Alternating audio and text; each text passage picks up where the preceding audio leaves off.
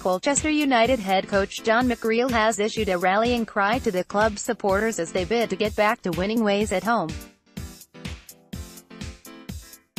The U's host Grimsby Town tomorrow afternoon, hoping to avoid a fourth successive home league defeat at the JobServe Community Stadium.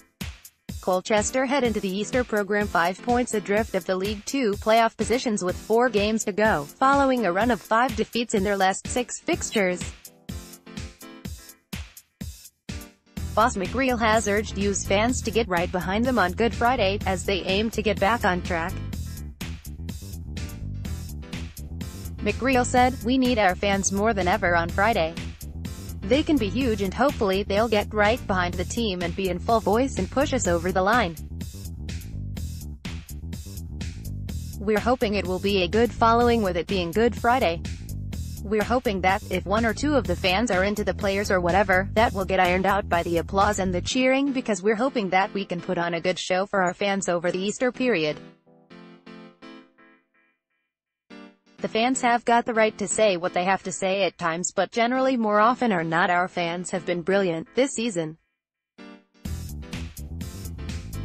We have a fantastic relationship with the fans and we want to do it together, that's the big thing.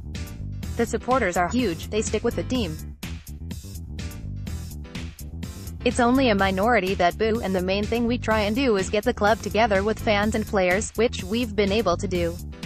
We've been consistently winning games at home and playing some unbelievable football. Some of the fans have been highly entertained. Yes, we've had defeats, it happens. Look at Man United, I think they've lost 5 out of their last 7 and it happens in every division.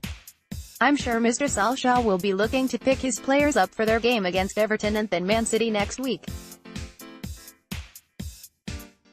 They're exactly the same, it's just that we're 2 or 3 divisions lower. Mistakes happen in football and they are costly at times, but it's how you get through it. Let's block ads. Why?